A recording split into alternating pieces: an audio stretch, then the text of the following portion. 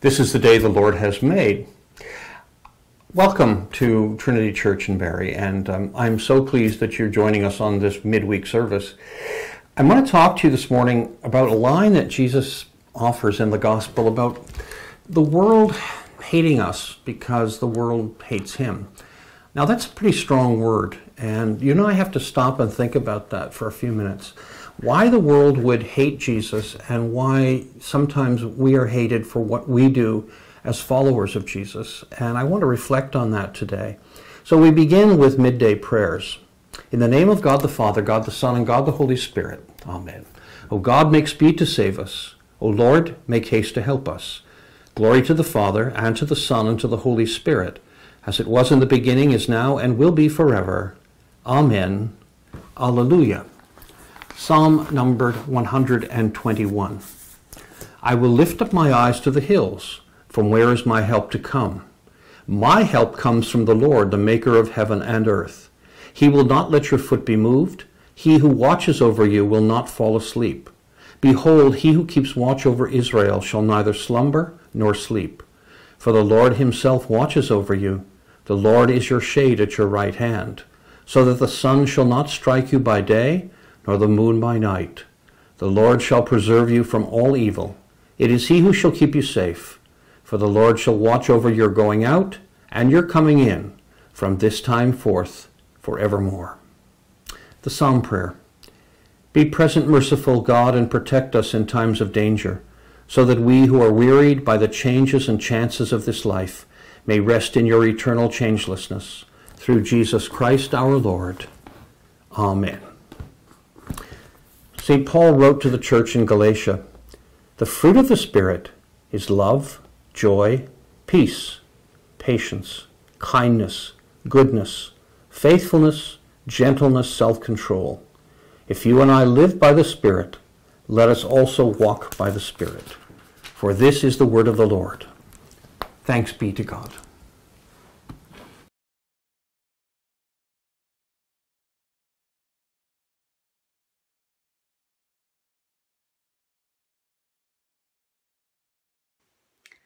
The Lord be with you, and also with you. The Holy Gospel of our Lord Jesus Christ, according to John. Glory to you, Lord Jesus Christ. Jesus said, You did not choose me, but I chose you, and I appointed you to go and bear fruit, fruit that will last, so that the Father will give you whatever you ask him in my name. I am giving you these commands so that you may love one another. If the world hates you, be aware that it hated me before it hated you. If you belong to the world would love you as its own. Because you do not belong to the world, but I have chosen you out of the world, therefore the world hates you. Remember the word that I said to you, servants are not greater than their master. If they persecuted me, they will persecute you.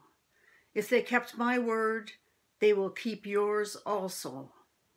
But they will do all these things to you on account of my name, because they do not know him who sent me. If I had not come and spoken to them, they would not have sin. But now they have no excuse for their sin. Whoever hates me hates my Father also. If I had not done among them the works that no one else did, they would not have sin. But now they have seen and hated both me and my Father. It was to fulfill the word that is written in their law. They hated me without a cause. The Gospel of Christ. Praise to you, Lord Jesus Christ. I speak to you in the name of God, Father, Son, and Holy Spirit. If the world hates you, Jesus said, if the world hates you. Summer of 1979, I had just finished working at Toronto General Hospital. I was a student chaplain, and I went up back home thinking I would get at least some 3 or 4 weeks off because I was due to go to work in Sault Ste. Marie as the curate at the cathedral there. I was signed up to go there and to be starting off on sometime in mid-September. However, the Bishop of Algoma called me and said there's a vacancy right now up in Wawa. Now, if you don't know where Wawa is, it's on the Trans-Canada Highway as you go north, heading across Lake Superior, north of Lake Superior. You'll come to Wawa and then White River and right around all the way to Thunder Bay. So he said both Wawa and White River need somebody to look after them for the next 4 weeks. And since you finished your work down there, I want you to go up and look after those 2 points because they're going through a difficult transition, and I hope you can be available. It's very difficult when you're waiting ordination and your first job in the church to say no to a bishop. So I said to him, I would hope to get some time off, and he said, well, you'll get it later on. So I agreed. And I can remember going up to Wawa and White River feeling, wow, these are really isolated places. When you leave Sault Ste. Marie, there's nothing much till you get to Wawa. And as you enter Wawa, you'll find this big metal goose that's out on the highway heading north. And White River was had a thermometer in it. It said it was the coldest place in Canada. It's also where troops in World War I found a bear cub that they named Winnie the Pooh because the troop was coming from Winnipeg. At any rate, I decided that I would work there. Working there was interesting because I got to meet all kinds of really fascinating people. But one day I remember walking down through the city, town city, whatever Wawa was considered. The main street on it's called Broadway, and I walked along Broadway till I came out to near the highway and saw the big goose. Well, suddenly a car came zooming around with some raucous teenagers who had been pretty obviously drinking. They were yelling and screaming, and when they saw me wearing a collar, they started yelling obscenities at me. And I thought that was really interesting because here I am dressed as a, if you will, junior priest, and they're yelling and screaming at me all kinds of obscenities. And I thought, it's the first time I've had people sort of disrespect what I do as a follower of Jesus. I thought that would be it, but they turned around their car, came back, and started yelling again. And as I walked back toward Wawa and the place I was staying, they kept coming by me, back and forth along the road and yelling and screaming. And finally the car pulled over. 2 of them got out. There was a third one that was a driver. He stayed in the car, and the other 2 got out, and they started yelling at me and coming toward me. Now, I thought I'm heading for some kind of confrontation, and it might be violent. Well, one of the things I learned at the University of Toronto was how to do all kinds of athletic things. I'd never been a great athlete, but I did everything athletic when I was a student at the U of T. And here I was, 29 years old, sort of heading into a junior priest. And one thing I had learned at the U of T was how to do boxing. So I stopped and I set a stance as if I was ready to fight. And as soon as these 2 young drunkard teenagers saw that, they thought that, I guess, and how tall I was compared to them, that discretion was the better part of valor, and they ran away and got back in the car and drove off. And I never saw them again. It's an interesting thing to see that how people can take a resentment toward God and Jesus and his servants. And I know why, because people go through pain and suffering in their lives, and they say, why me, God? Why is God doing this to me? And there's a big resentment that can build up toward what we feel is a loving God that says, where was the love of God when my father was dying? Where was the love of God when my child died? Where is all that? It's a resentment and anger that builds up, and it builds up because we represent God on earth, and we are here as somehow representatives. And that anger can spill over into us. We are targeted sometimes by that anger. So the world can hate us. It can hate us just like it hated Jesus. I worked 8 years as a prison chaplain in Algoma District. I was the jail chaplain in Sault Ste. Marie for 8 years. I knew most every criminal in Sault Ste. Marie. And so I found it interesting work because I had taken over from a Roman Catholic priest friend of mine that I'd actually had met up in Wawa. And he had gone up there and left behind him the prison ministry and said, would you take it up for me? So I did, and I didn't get paid, I just did it voluntarily, and eventually I did get paid by the government of Ontario to do the work there. Chaplains in the provincial system are called together, usually every few years, to meet together and to meet with the Minister of ComSoc, Community and Social Services. We fell under that umbrella, Correctional Services. And so I can remember going to a conference in Sparrow Lake, which is just north of Orillia. I've been there many times. It was, at that point, I believe it was Stanton House. We were called to that conference to listen to the government's idea of what we did as chaplains. Now, chaplaincy is representing, in effect, God and grace of God in Jesus to people who are in need. We're also ecumenical. So if someone, for instance, is a Jehovah's Witness, we contact the Jehovah's Witnesses to make sure they know that they have a person in the jail, Salvation Army, Jewish people. I even had one person who said he was Wiccan, and I had to contact the Wiccan people. That's kind of, good witches or whatever they are, and to make sure that they got, someone to come to see them. Interestingly enough, the minister addressed us when we gathered together, hospital chaplains, chaplains who work with mentally disturbed people, and jail chaplains. He basically said to us, we don't really want you to change anything. We don't expect you are going to make things easy in a hospital. We don't expect you're going to help people who are mentally disturbed. And we certainly don't expect you to correct the bad behavior of people in jail. Which surprised me. I listened to that and I thought, this is kind of surprising. Then he said to us, what I do expect of you is that you will be like a fire hose on the people that you represent, the people you're ministering to. And it took me a minute to think of that. And I said, excuse me, what is a fire hose? He said, keep them quiet. Keep them happy. Don't let them cause problems. You're there to make sure that they don't cause problems. That really struck me, that we're being paid as chaplains just to keep things quiet, just to make sure people don't disturb, things the way they should be. And it bothered me. When I came back from that conference, I knew I couldn't probably stay in chaplaincy much longer, and within a year, actually, I was being moved to Bracebridge. But it bothered me in the sense that we were tolerated by the government. We were tolerated as people who did something to keep things cool, to keep things from happening, to be that fire hose that somehow stops any kind of confrontation. And that said to me that we were not respected for who we were. We were tolerated in what we did. If the world hated me, Jesus said, the world will hate you.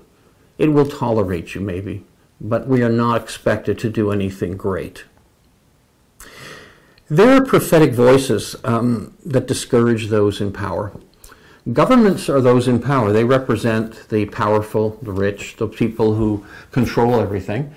We know in American politics, if you're not a multimillionaire, you'll never get elected anyway, because the money amount it takes to get elected is huge. And they have these super PACs that influence voters by funding them with millions of dollars.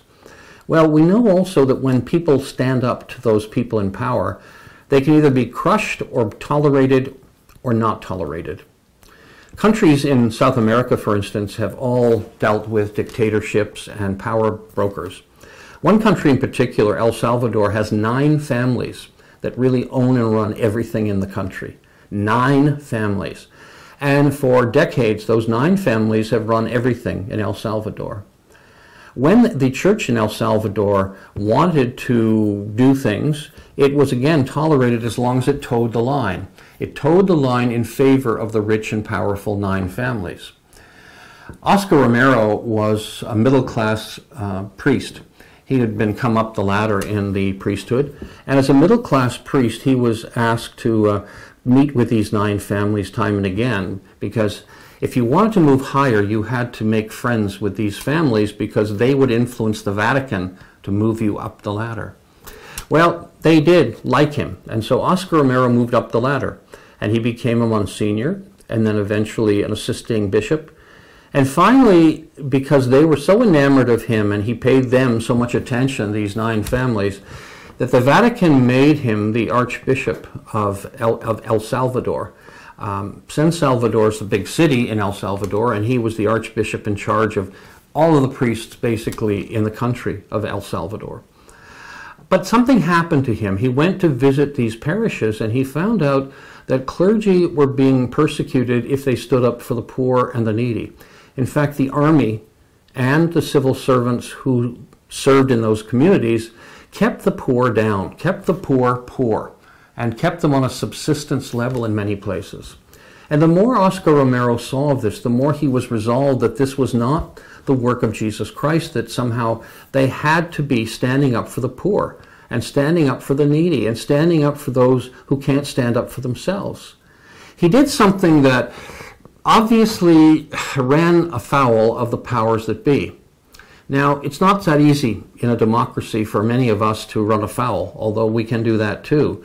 In Canada, we hide sometimes illegal immigrants and other things. But in particular, El Salvador, when Oscar Romero stood up and basically championed the priests who were fighting for the poor and the needy, he was basically disowned by the 9 families that run the country. They approached the Vatican to have him removed. The Vatican would not remove him.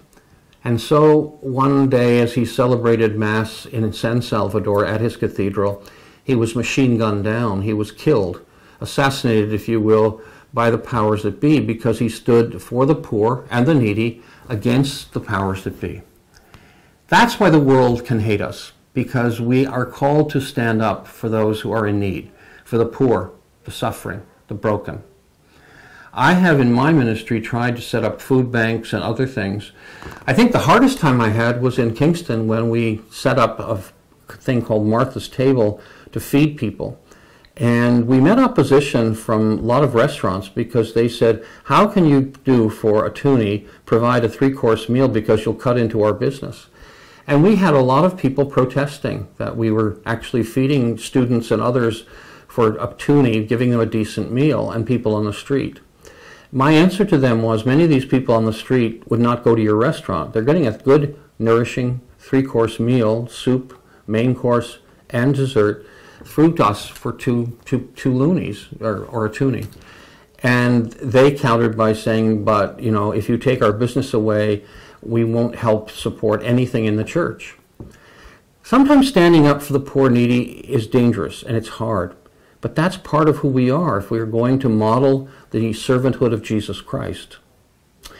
Jesus himself had come to a point in his ministry where he had to basically take a stand.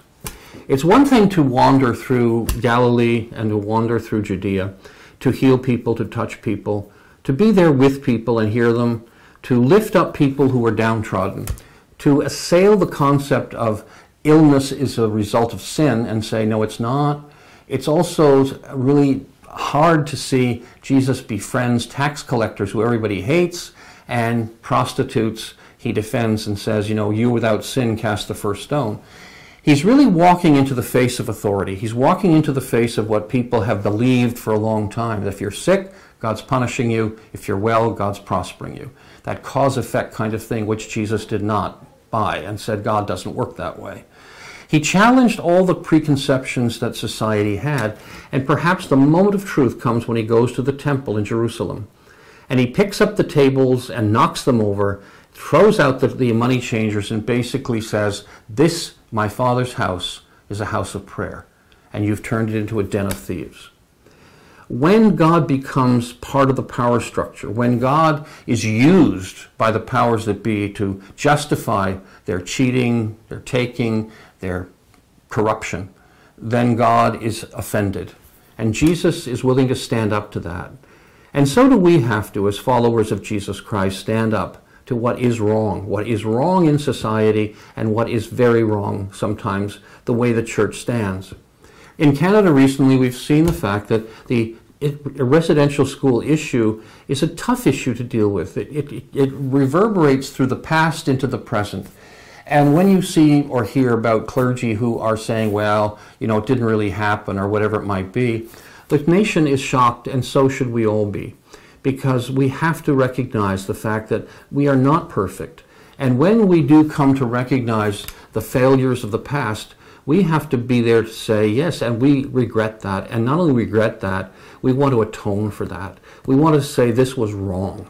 And what happened to the people who were Native people, Aboriginal, Indigenous people in this country was a misconception, and it was wrong.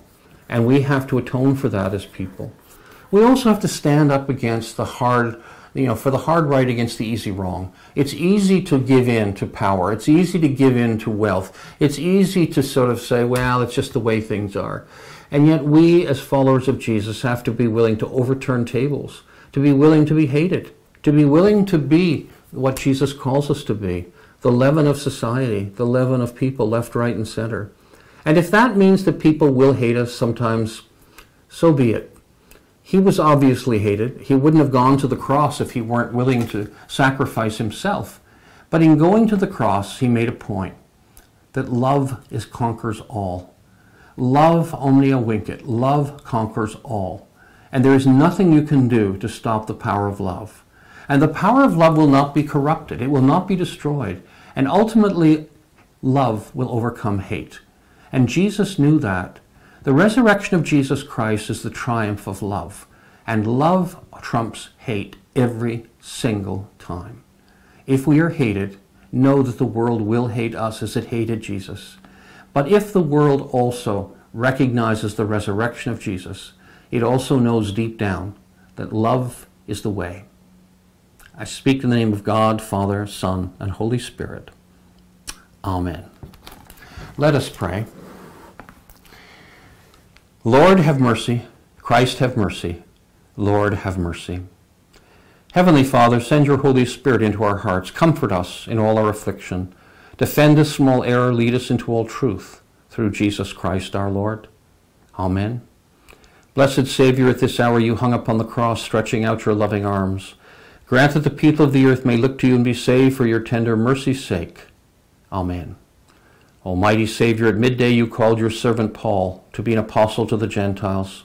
Fill this world with the radiance of your glory, that all nations may come and worship you, for you live and reign forever. Amen. Lord, remember us in your kingdom and teach us to pray. Our Father, who art in heaven, hallowed be thy name. Thy kingdom come, thy will be done on earth as it is in heaven. Give us this day our daily bread, and forgive us our trespasses, as we forgive those who trespass against us. And lead us not into temptation, but deliver us from evil. For thine is the kingdom, the power, and the glory, forever and ever. Amen. Let us bless the Lord. Thanks be to God. May the grace of our Lord Jesus Christ, and the love of God, and the fellowship of the Holy Spirit be with us this day and every day. Amen.